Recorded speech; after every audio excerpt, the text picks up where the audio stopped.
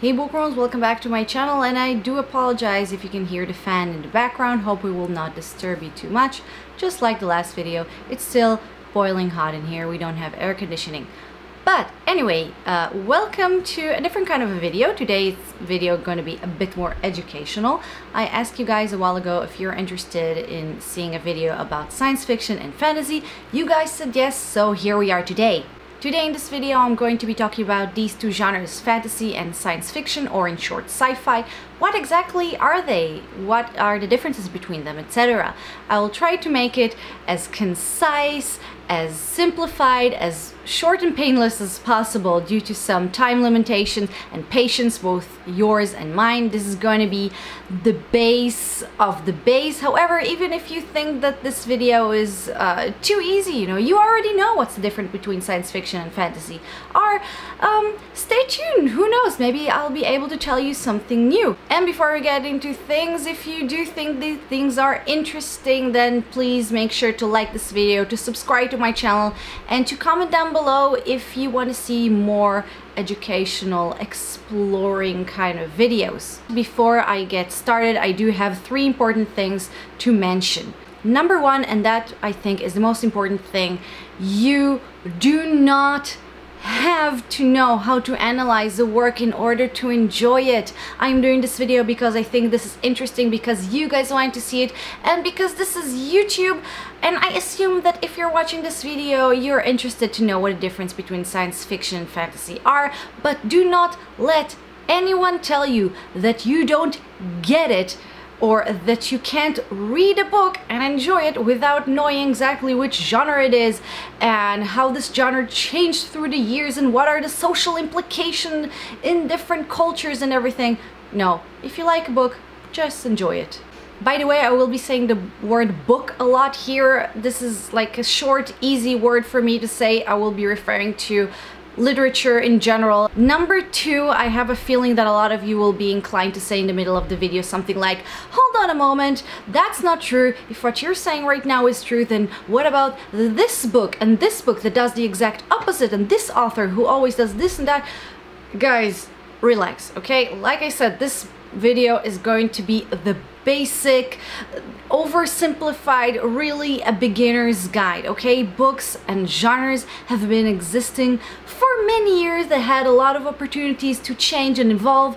You have to learn to walk before you can run, and think about it like this, okay? When Quentin Tarantino is making a rule-breaking film, he doesn't just do whatever he wants, right? He takes certain rules and breaks them and replace very specific tropes with some specific other tropes in order to make a point, okay? So today we're not going to learn how to do a film like Quentin Tarantino. We're just going to learn about the basic tropes and the rules that he chooses to break, okay? And number three, just a little bit of a background. I'm going to be basing what I'm saying today on the theory of fictional world by Thomas Pavel, on whom I've learned as I was doing my BA in English Lit. Just in case you're wondering where am I coming from, who the hell am I to think that I can tell you something about literature? Okay, let's get actually started finally. So, Thomas Pavel is a literary theorist. Yes, he's still alive, and he's a literary theorist among many other things. And in the 80s, he wrote a book where he talks about his literary theory about fictional worlds. And what he basically says there is that every book you read, and like I said, it could be a novel, it could be a short story, even a poem, etc. Every work creates a fictional world where the story takes place.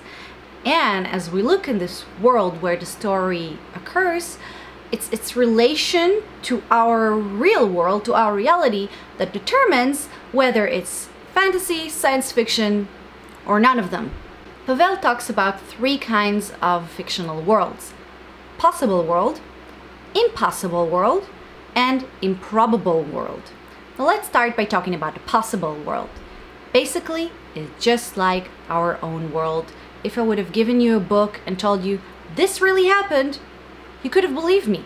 Now, it doesn't have to be historically accurate, it doesn't have to be a true story, it just have to be theoretically something that you would believe that could have happened in our reality, because reality in the book pretty much looks like our reality. It would be easier to understand, as I will be talking about the two other worlds, and I really do want to focus on them.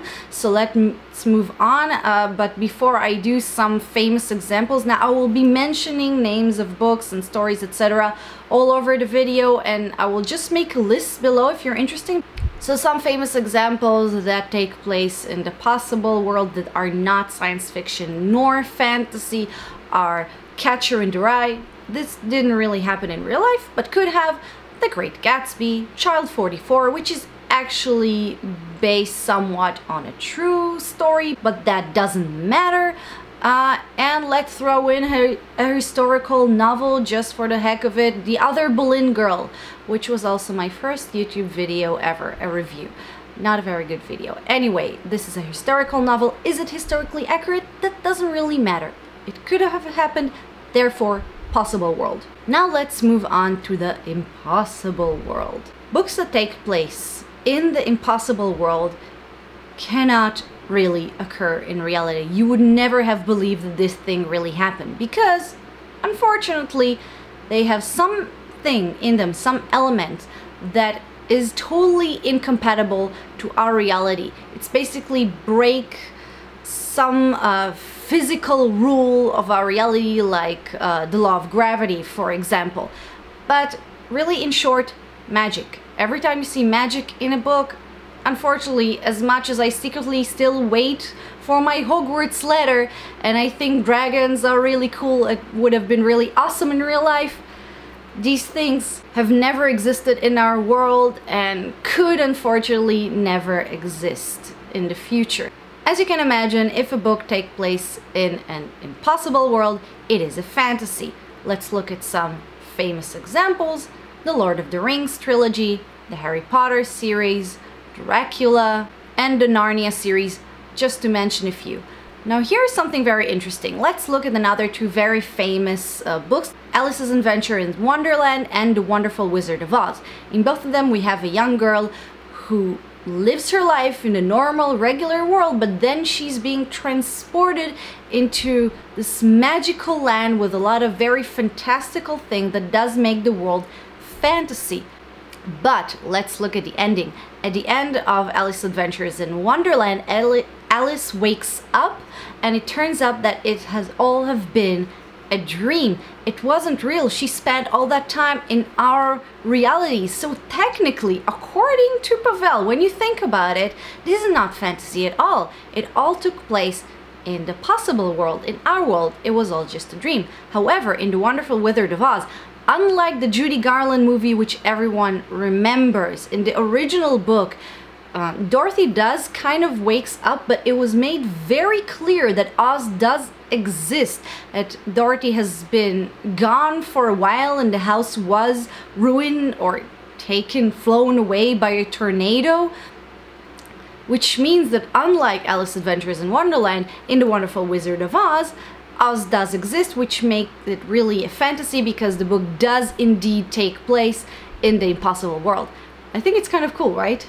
And finally, let's look at the improbable world. Spoiler alert, this is going to be science fiction, as you could probably imagine yourself. And note that the word science is in the genre's title, but many of the science fiction books have nothing to do with science, and I've talked about it in my video about top 10 misconceptions about books, which you can see. I will link it down below and also somewhere above my head. Now, as far as literary genres go, I'm much more of a fantasy kind of a person. I'm not a huge fan of science fiction. However, when it comes to talk about this genre, I think it's a lot more interesting and complex. Now, if the fantasy genre, the impossible world, is a world that could never ever exist in our reality because it has some elements that could never physically exist here, like, and I should have mentioned it before, I said magic, but also, I don't know, talking animals, dragons and mermaids and werewolves, inanimated objects that move by themselves, etc.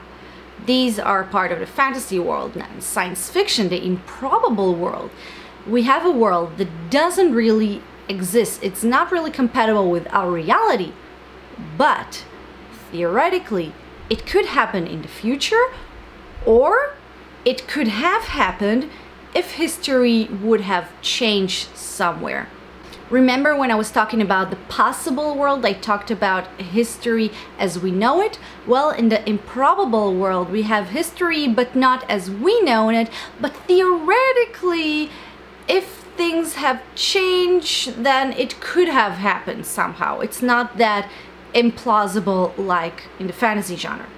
I will be talking more about it, but I do want to divide very crudely the science fiction into two kind of subgenres. I will not be talking a lot about subgenres here because, first of all, like I mentioned before, time, patience, but also I'm really not a good resource because, like I said, I'm not a huge science fiction fan and I don't want to talk about things that I don't know about, but I do want to very kind of generally divide science fiction into two kind of subcategories. One of them is a more futuristic novel that, as you can imagine for the name, takes place somewhere in the future, whether it's the near future or far future.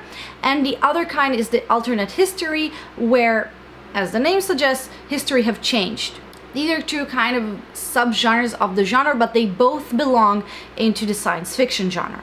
Now, before I move on and get into more details, again, some famous examples: I, Robot, The Man in the High Castle, Around the World in 80 Days, The Time Machine, The Hitchhiker's Guide to the Galaxy, A Handmaid's Tale, and the Hunger Games trilogy. Now, a lot of people don't know that, but science fiction is actually an incredibly social genre, which is one of the things that makes it so interesting and complex.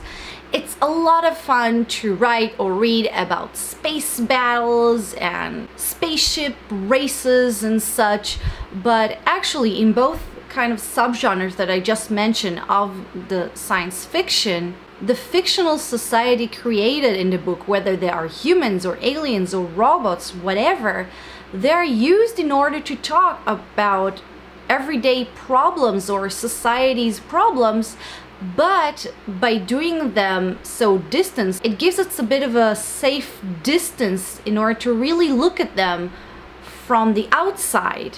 And that's how we can talk about these issues without feeling too involved. Let me give you an example. Imagine that you're reading about a futuristic society where you have AI, that's artificial intelligence, robots everywhere. They're commonplace. Everybody is using them. They're there. We're used to them. They're very helpful to us, but they're very different. And a lot of people are afraid of them and they hate them and they won't allow AI robots to work for them or enter their house. Does that sound a little familiar? Maybe that sounds a little bit like racism, but with robots, without mentioning any actual race or skin color or religion. By making the society something that's far from us, it kind of creates a safe distance for us to actually talk about these issues of discrimination.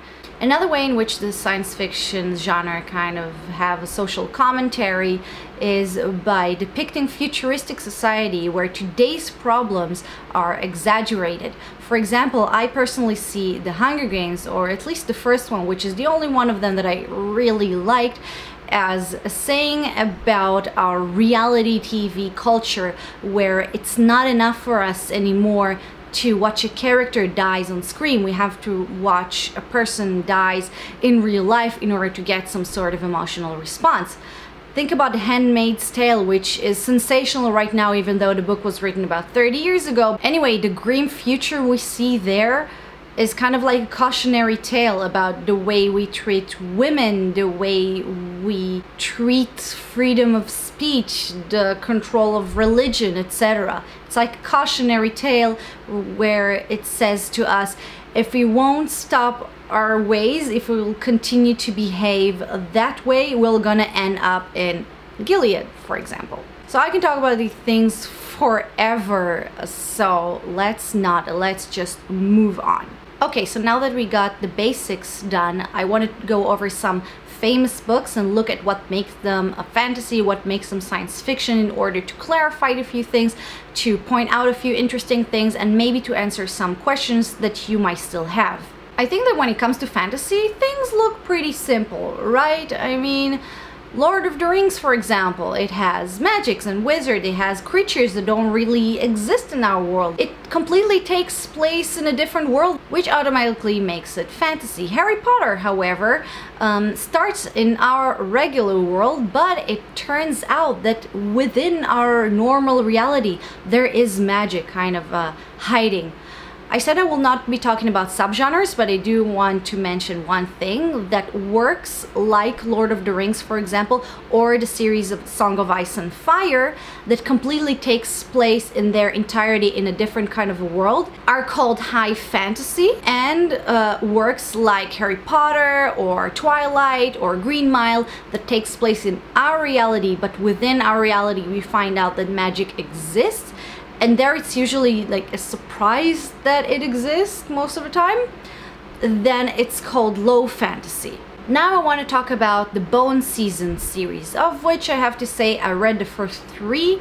There's supposed to be 7 in the series. I only really like the first one, but that's not important right now. It takes place in a futuristic London where we have a group of people who are persecuted just because they were born differently.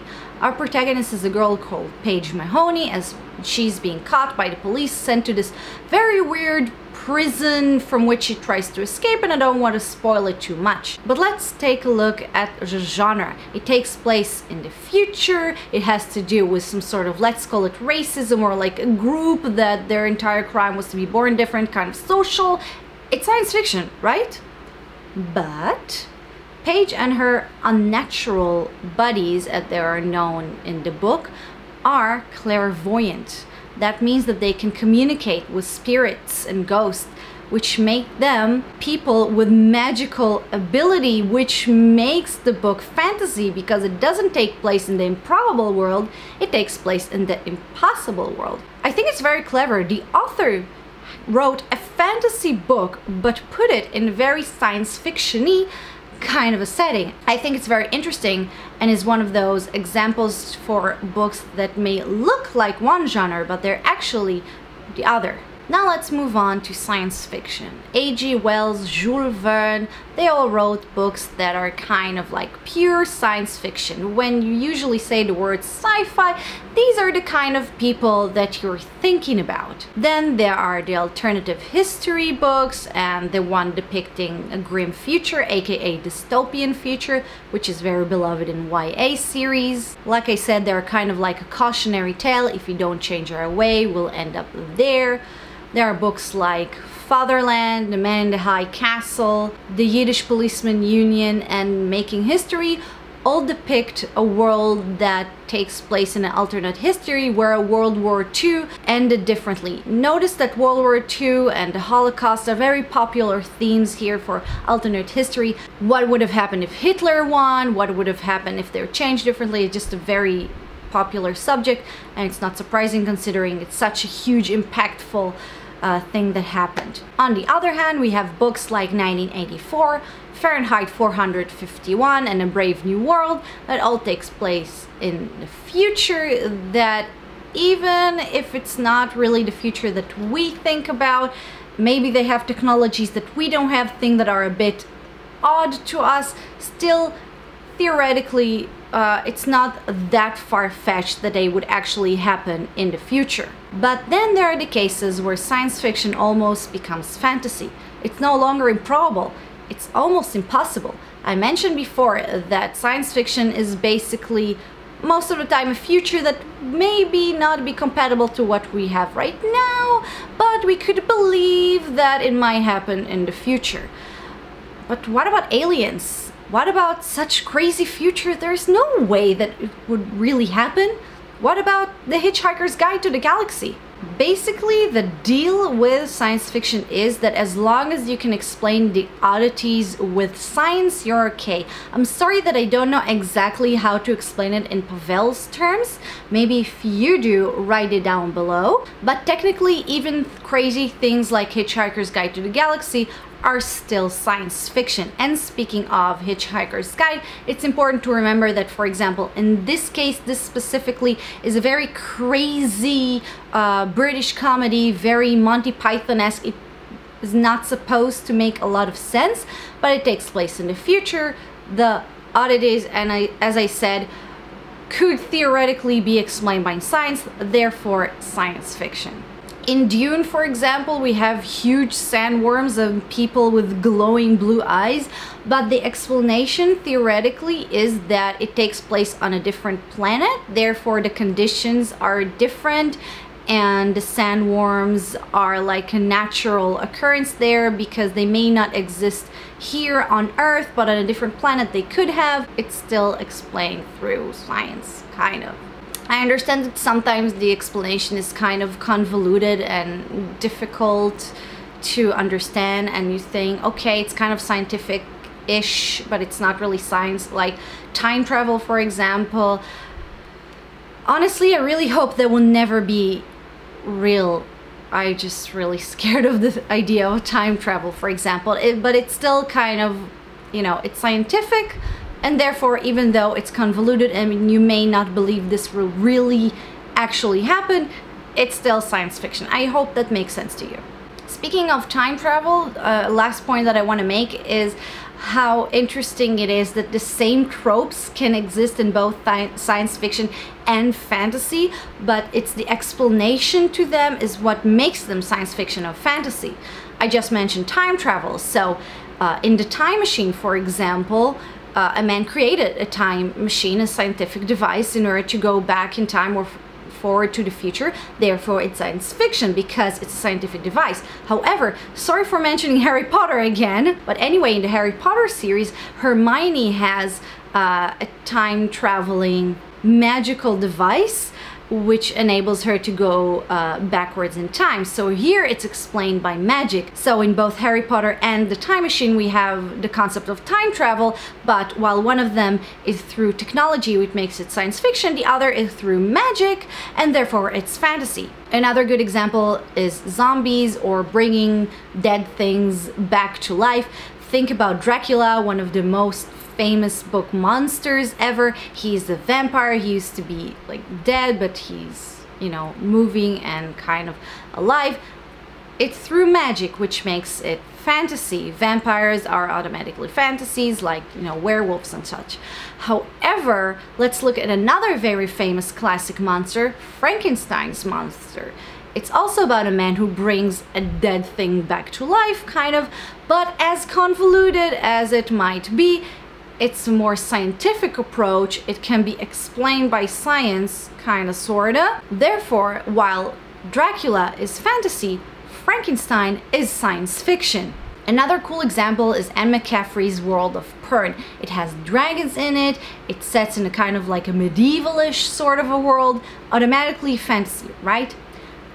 But if you read the intro to the book Dragonflight, which I've read, and quite coincidentally my husband, who's a huge Anne McCaffrey fan, didn't read, if you do read the intro, you will find out that this story actually takes place in the future, many years from now, after mankind had explored the stars and settled on a distant planet, where quite naturally a type of animal developed there that didn't exist on Earth because, you know, different planets, different conditions, and this new animal looked so much like the Earth mythological creature dragon, so the inhabitants of this planet decided to call this animal a dragon, even though it's not a mythological creature, it's just, you know, it's called a dragon. Like I said, the dragons are fantasy, but we do have dragons on Earth. We have the Komodo dragon, who's called a dragon, but it's not like the mythological dragon. I'm kind of repeating myself. You get the point, right? So despite there being dragons and, you know, the medieval-ish society that just happened to be like our medieval society because it sets on a different planet, despite all that, the story, even though it really, really looks like fantasy, is actually science fiction. Well, actually, not really, because then it turns out that the dragons can move in time, which kind of still makes it a fantasy, but I wanted to make the point. So let's try to conclude. While reading a book and trying to figure out whether it's a fantasy or science fiction, take a look at the world in which the story takes place. If it has magic in it, if it has things that would never ever could existed in this reality, then it's fantasy. If the world of the book isn't really compatible to our reality, but theoretically, just theoretically, could exist in the future or could have existed if history would have changed, then it is science fiction. This is such an oversimplifying of everything, and as you could see from just a few examples in this video, the reality is a lot more complex than that.